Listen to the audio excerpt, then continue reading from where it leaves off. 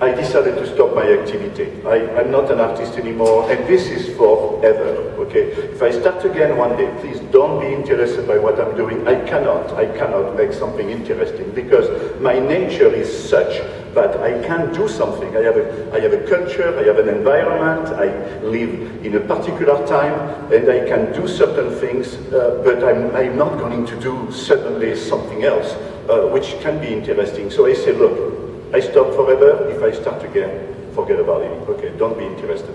And it lasted 6 years, but because at that time I had so much energy, after a while I started to feel that, oh my God, I've got to do something again. I have some ideas. Perhaps I should develop those ideas.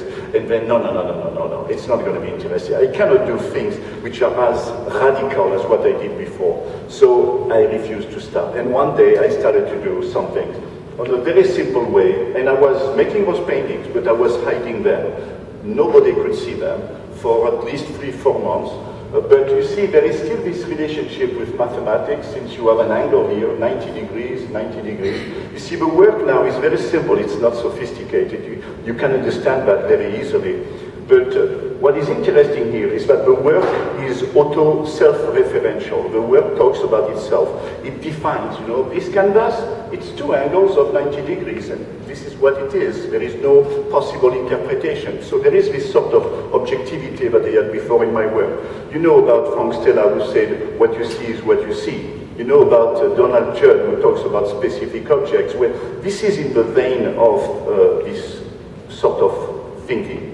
Kind of thinking. So this is one. Now I just want you to realize that the subject here is an angle, but the angle is made of 2 lines which join here, okay? So the line is starting to get involved in the work, but I'm not thinking about it at that time.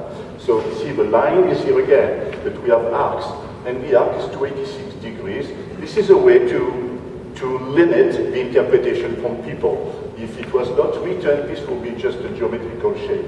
Where here I say, no, it's an arc of 286 degrees. It's very specific. So I do that. This is, now you have 2 arcs here with a amount of degrees each time. You see that the line is really the subject of my work. And here, angles. So I do all kinds of variations like this with angles, arcs, and also here with straight lines, you see. So again, the subject is the line. It's funny because we are very disturbed by these 2 lines here. Okay, straight lines again. I'm trying to create as many formal, new composition as much as I can. Trying to do something that doesn't look like what we see every day, but of course it's true that I belong to that minimalist kind of sensibility, Okay, and one day, so you see, here you have a straight line, but you still have a canvas to hold the line, okay? And one day I'm thinking, well, what about getting rid of a canvas and putting the lines directly on the wall? And which is what I did. You see, I take one line, cut in plywood, and I put it here, direct on the wall, and again, I put the definition of it. And I do that with angles, and I do that with, again, with angles. There is one at the Gallery Art Bureau today that you will see at the exhibition. And then I do it with arcs again. And what is happening is that I'm doing angles, straight lines, and chords, and so on, and then I'm thinking, my God, but I'm stuck. Where am I going to go from there? And it's my nature. I'm never satisfied. I want to go beyond. So one day I'm thinking, look, when you have done a straight line, when you have done a broken line or a curve, what else can you do? In geometry you cannot do anything else. And I'm thinking that I have to stay in this mathematical thing because it's my context. I cannot go away from it. Until the day that I said, well, why can't I go away? Why do I have to stay in geometry? So I'm thinking, the only variation which is possible now is a line which goes like crazy, a free line, not determined mathematically like the others. So I do what I call the indeterminate line. And the first time I made one, I showed it to my dealer in France, and I said, look, what I could do, and he comes and he said, Bernar, forget about it, destroy it, because if people see that you are going into some crazy things like this, they are not going to believe in you anymore, and nobody is going to be interested. So I made 1, and I made 2, and I made 3, and then I got convinced that it was a possibility. activity, and why not? And after all, I prefer to make a mistake for a year or two, but one day, eventually, something is going to come out. Oh, then I will go back to something, you know, because I went in the wrong way.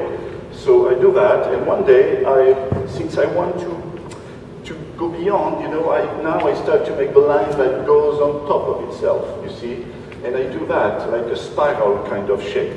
And this is the last one I made before I started to do, well, okay, the real indeterminate line as you know it in sculpture. But just before, I go into sculptures by making again the arcs like this, leaning against the wall, the angles. You see, these are arcs again, and I make a few variations. And one day I'm thinking, okay, look, why not, since I was starting to get out of the wall with those reliefs, I could make a sculpture that really gets out of the wall. And these are the very first indeterminate line in steel that I made. But I didn't know how to, it was so difficult to control the making of those pieces that I could not even make them stand in the middle of the room, because you don't do what you want. You know, the technique that we used was never explored before, and I was just happy to do something that I could put against the wall. You see, this is my first exhibition. None of the line was able to stand by itself, so I put them against the wall, and I exhibited them like this. Well, they are wall reliefs after all, you know. But very quickly, I found a solution. I just understood that if you make an oval, the piece is going to hold like this, you see. But if you make an oval and you want it to stand up like this, it's going to fall, of course. So, you know, the brain has to adapt sometimes. I'm a little slow. And then I made some monumental pieces, like this one in Paris, at La Défense. These are typical of the indeterminate lines. There is one in Singapore, actually, you know them. This is one in Taiwan. But anyway, these are variations that was exhibited at Versailles last year. Okay, that's it. So it become more and more complex now. You see, at the beginning, I'm happy to bend a piece of steel and to present it like this. But now that I master very well that technique, I can do pretty much what I want. And when it's very complex like this, in order for the lines to go into each other, I make maquettes and then I try to make them big. I never succeed in making exactly the same thing, because it's, you know, making those things, you have no idea, you know, it's in steel. 11 centimeters by 11 centimeters, so a piece like this weighs about 15 tons, and when you are trying to bend this thing, you know, it's extremely dangerous, first of all, and you don't heat it, you bend the steel cold like that. So it's a real fight that you have with the steel, and you try to do something and the steel does something else, so then you adapt, you say, ha ha ha, you know, I'm going to get you here, and then you just fight constantly until you get something that looks like something, you know, convenable, as we say in French. Okay, now I'm developing the arcs. After making too many of the indeterminate line, not too many, but after making many, there is a funny story. One day I was in a bar with the artist Dennis Oppenheim. We're having a beer, the two of us, and we are at the bar like this, and there is a window just like that, and there is the street, you know. And suddenly I see a guy passing by, Balteshuva, that's his name. He wrote a book on Andy Warhol. He's passing by, and I see him, and he sees me, so I say, hey, hi, you know. Of course, he cannot hear me, and I cannot hear him. He's outside in the street. He goes like this, but he's with someone, and he says to this someone, oh, this is Bernar Venet. Of course, I cannot hear it, but I see that he shows me like this, and the guy goes, Bernar Venet, and he says, and I see my friend doing that, and the guy goes, oh, of course, you know. So I said, you know, I have so much to develop, so much to do, but I'm going to develop other possibilities in sculptures. And so I went back. I mean, I developed a lot the arcs. They were simple. Now this is arcs in disorder that was exhibited in Versailles. Another one, now I'm doing leaning arcs, you see, they go into each other like this, just different kind of composition. These are variations on the leaning arcs. Okay, that's inside my studio in the south of France, where I have a huge factory in which I can make big installations like that, and it's very important to, it's not like an exhibition space, it's just that when you're a painter, you can make a painting, you sit in front of it, you look at it for a while, you analyze, you try to improve it. Here, those big things, you have to live with them for a while, turn around, think about it and change the composition, or in order to find the ideal solution. So I have to live with them. These are what I call the effondrement. I was talking about it this morning. It's the contrary of constructivism. An artist who is doing constructivism in a way is going to put like this, and he's going to stick that on it, and like round stuff, he's going to make a construction, okay? Here it's totally the opposite. This, originally, you have some arcs which are very well put together, in a nice, clean arrangement, and suddenly, bang, like you come with a forklift, or there is an earthquake, or whatever, and everything goes, collapses, and this is what I'm showing, the destruction of what was previously on a stable state, let's say. This is what I call the vertical arcs. That's the type of work that was exhibited in Versailles. I think we'll see a picture after. I have a huge one like this. If one day you go to New Zealand, near Auckland, I have a huge piece like this, which is 27 meters tall, which is relatively successful. Perhaps we will have the image, actually. Yeah. That's in Nice. One day you go to the Riviera. It's a sculpture in Nice, right in the center on Place Masséna. That's in Berlin, one day that I was installing that piece. One of my very first commission, because very early on, I wanted to make big pieces. Not that it's more interesting when it's big. I'm more satisfied when I create something small, which is radically new in the context of art history, rather than making something that already existed and making it big. But making it big, it's like, you can show that you can also make something like this, that it works very well, that it stands at the level of a city. It's a different experience. So very early on, I cheated by pretending that I knew how to make huge pieces. I made photomontages of, first I photographed sculptures big like this, and I photographed them in such a way that if I put them in a landscape, if I am very low, they look very big. So I presented that to everybody. People trusted me, thinking that I was able to make huge sculptures. And they said, of course, Bernar, you've got to make one for our city. And then I found a way, and that's how I managed to do huge things. You see, this is in Berlin. That's in Geneva, Switzerland. That's the same one in front of the university. That's in Austin, Texas. That's one of the very first commande publique, how do you say that, commission that I got. It's 30 meters tall, just for you to laugh and make fun of myself. Every year for Christmas, we put lamps here, like it looks like a Christmas tree. I'm so mad, someone told me that, and I just don't have a good lawyer to sue them, but I should do it. Okay, that's it again. This is a nice experience I did. I have in the south of France, I have like 3 buildings. One is for the collection that I do with my wife. One is for my work and only the sculptures, like the one you saw, the big one before. And then I have a new space, which is a new gallery space, where in the future, when all that will have become a foundation, we will exhibit other artists. And at this stage, I'm still using it to do to experiment things. And one day I had 100 tons of steel being put like this, in disorder, just to work on this idea of collapses, and I just had that put like this. And it was a very spectacular piece. And here on the wall, it's written straight bars, disorder, steel XC10, which is the nature of the steel, 140 bars and 100 tons. That's the weight of a piece. So here again, you see, like on all the pieces before, I have to go back. Here, for example, there is written angle of so many degrees, I don't know now. But each time, for all the pieces that I made, there is always a definition. This is in order to fight against the interpretation. This is very much in the family of the specific objects that Donald Judd was talking about.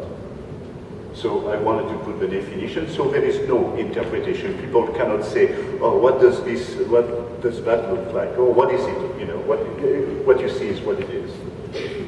And I did that, of course. I did the sculptures with angles. Much less, I don't have many possibilities with angles, putting groups like this. But I'm very happy with this type of work. It's very successful. This is another one, totally free. First one was on the wall. This one is totally free in space. That's a typical collapse of effondrement, collapse of arcs. This is one that I showed in Versailles, and the big perspective of Versailles. This is an exhibition that I did, in Venice 3 years ago. That space was given to me. I had 2,000 square meters, and I just made several variations, on the theme of art like this.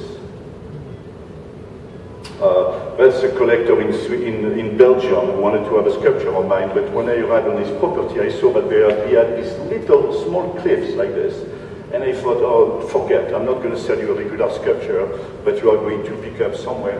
I just want to use, finally, this idea that I have of putting an art leaning against that small cliff like this. And this is 25 meters long.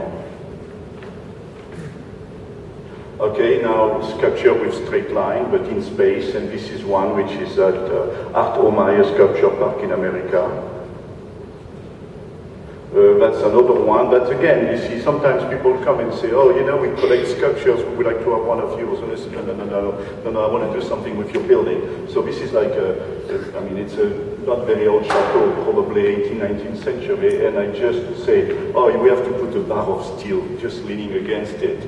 And for me, it's exciting, it's more interesting than you just selling sculpture. This extends and shows the dimension of the scope, that I can develop in my work.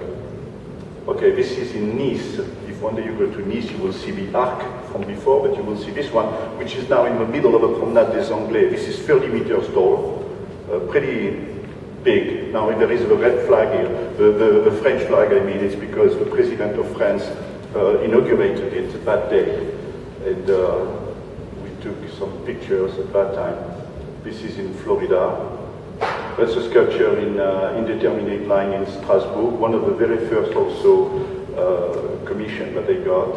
This is in Denver, Colorado. It's big, it's like 10 meters tall, so it means that it's about 18 meters like this. Denver is a fantastic city. I don't know if anyone here is involved with commissions in the city of Singapore, but Denver is really an example in the world of for a city with, each time that a new building is being built, they have the 1% to do art. And they ended up, after 20 years, to have now one of the most incredible collection of art in the city. They have all the best artists, it's like a museum outside, because they really respected this idea of the 1%.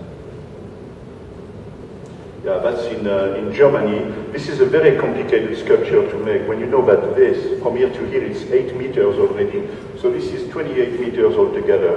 And it's complex because the sculpture is partly inside, outside, and then on top of the roof and going like this. It was, of course, thought, calculated, engineered with the engineers, with the architects of the building. Very complicated to do, but we succeeded.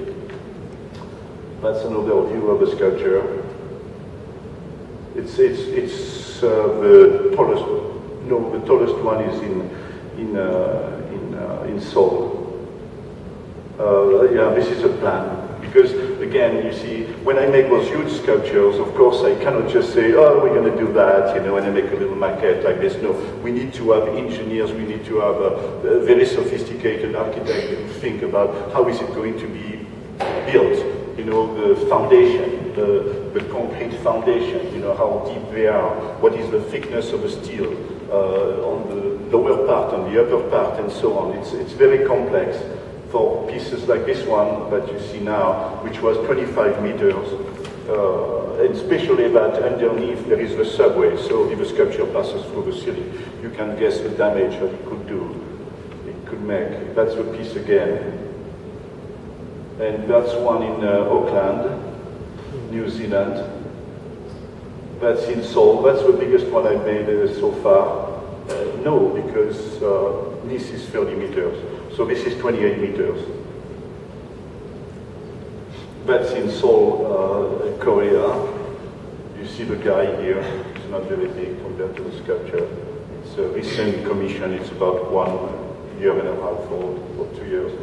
This is a sculpture that I made in, yeah, there is a distortion. Everything is, it's funny because it looks very thick compared to the reality. But that was my exhibition in Versailles. I could exhibit about 8 sculptures, and this one was at the entrance of Versailles, where there is a statue of Louis XIV, right at the entrance. You know, you have a city there, and then there is a big area, and then the chateau. So I thought that it would be interesting to have those 2 arcs like this, those 2 groups of arcs as a sort of gate, you know, to the glory, of course, of Louis XIV, and to also to frame the Versailles. And I must say that it was very successful. It worked very well. You can see it from the side here. You see how the people are. They are pretty small, and still they are very close to us here. Yeah, well, that's a sculpture in New Zealand. I didn't know that we had it here, but you can see the great thing about this piece is the location. You know, they have solid sculpture, very big. I mean, huge sculptures. We have Anish Kapoor, 80 meters long. We have Richard Serra, 150 meters long. And suddenly they put me on top of a hill like this, and all those guys who are great artists, they look like little things, you know. So I'm standing up there, and I look at them, and I'm standing like that. It's a little embarrassing. Actually, tell you the truth, I'm a little scared, but Richard Serra goes there because he might punch my nose when he sees it. He's going to be so upset, you know, because I really put him in a bad situation. But they really gave me the best angle, I mean the best location, since I am on the top of the hill. You can see that sculpture from 5 or 6 kilometers away, from outside of the sculpture park, actually. Okay, now we go into something else. If I have a glass of water, it would be great. No, it's okay to get on the So you see, I'm doing those things, and but again, you know, sometimes I'm in a mood where, damn it, it's always the same thing, you know, which actually is not always the same thing, but I need to change everything. And one day I'm in my apartment in New York, in my loft, and this environment in my living room is, thank you, you're very sweet, is the same. I mean, you know, regular art, you know, with a frame, and I mean, there is a silhouette, which is a wall drawing, extremely historical. I mean, something that anybody will fight, you know, to get. But still, I have seen it for at least 4 years, and I want to change all that. So I decided, okay, I'm going to take out everything here, and I'm going to put a mathematical equation, just like in the early days. And the mathematical equation was actually a poetry thing. It was not a work of art at that time. It's something that you cannot read, of course. I don't know who here can read this. Good answer. But I thought that it's so abstract, you know, that it's interesting. I paint my wall in yellow, and I just put that mathematical equation on the wall. And suddenly I'm thinking, my God, this is very exciting. It's so much better than art that looks like art. And I decided to go on and develop this thing, especially that particular year I had many museum exhibitions coming up, especially in Switzerland and in South America. So, and in Germany also, this was done in Germany. But, so I started to paint directly on the wall some mathematical diagram, some scientific diagram actually. And how did I choose them? As much as in the 60s, the work was very involved with theory, and I was not choosing the work, it had to be chosen by someone else, it had to be very important. The criteria for the choice was the importance of the subject. Here, no. Here, I'm thinking, if that doesn't look like art, I'm going to do it. And I always select diagrams which are so far away from what we know in painting, usually. So this is one possibility. You see, this is another one here with arrows. Perhaps we'll see it better. This is, of course, very, very abstract. Okay, and I show you one or two more before I tell you. I give you more information. This is the type of thing. Here I was interested because this has to do with chaos, and yes, my sculptures were involved with chaos also. I show you a few, but let's take this as an example. The theoretical aspect of that. Originally, I'm thinking, you know, it's interesting because it has never been explored. It's interesting because it doesn't look like figuration and like abstraction. But then there is another consequence, very simple to understand. You all know what is abstract art. You know, from Kandinsky, Malevich, Mondrian, all the way to today. You know exactly what has been created in abstraction. Okay. This doesn't look like an abstract painting. You've never seen that in a book of abstract art. And still, you have to recognize that what you have here on a canvas as a painting is the highest level of abstraction that a work of art can present. So it's interesting that if you talk about abstraction, we never thought of that, and this is more abstract than abstract paintings. So I just think that because of that, it's an interesting aspect that could be developed, of course, but here I say that in one sentence. These are other variations of an exhibition in Seoul. That's my studio in New York. Okay, and more recently, after doing those early pieces where you have just a simple things taken from books without any change, no composition, nothing special, I decided to try to make some paintings that I call saturation, where I put equation on top of each other, just to make it even more confusing, more abstract, more unreadable in a way. I'm interested in general by things that I don't understand. What I understand, I'm bored with it immediately. What I don't understand, well, there is something to learn. So that reflects in my work, and that's why I developed this kind of thing. So these are the saturation, and we have some actually in the exhibition. This is the first one I made, which I have in the south of France. And this is an exhibition in New York where you have the very first one. You can see that here you have red, blue, yellow, you have different colors. More recently, I've been working a lot more with a single color, which is gold, where at Art Plural you can see a few examples. This is to show that I can do some murals also, and I've been making a few of them. This is, for example, in La Cour des Comptes in Paris. They have, you know, it's a very traditional building, and they have like artists from 3 centuries ago, who painted ceilings in a very traditional way. And then they look for an artist to paint one particular ceiling. It's a library, and they put us in competition. At the beginning, I said I don't want to do it, you know, and but they insisted a lot. And so one day, and I'm saying the truth, in about 2 minutes, I said to my assistant, okay, take a painting, show me. Make it vertical like this. Okay, take that, then make the triangles like this inside, you know, and this is it. I sent it to someone who reworked it very well, and then they painted it completely, and this is what we got. And it's very successful. It's gold, of course, huh? Gold and purple, I mean the dark blue, violet. There is also some red and probably some green in it, but always very dark, like in the paintings that you can see at Art Plural. Okay, and then because I was doing, you know, square paintings, not horizontal or vertical paintings, but always square, because it's more abstract. Then one day I thought, hey, how about taking some freedom, like some, you know, being more fantasist. And I went into making shapes, you see, like stars like this, or cutting the square. This is a square originally, it's actually in the exhibition also, in 4 parts, and doing this, just to improvise, you know, to see where, you know, if it's interesting or not. And again, I will say that I have no explanation for that, no, you know, rational thing to tell you about this idea that I'm doing that. I just think that it's adventurous, and perhaps it's good. Perhaps in the future we'll say, look, he was totally outside of his shoes. These are some triangles that I put directly on the floor. They are not hanging on the wall. They are on the floor, leaning against the wall.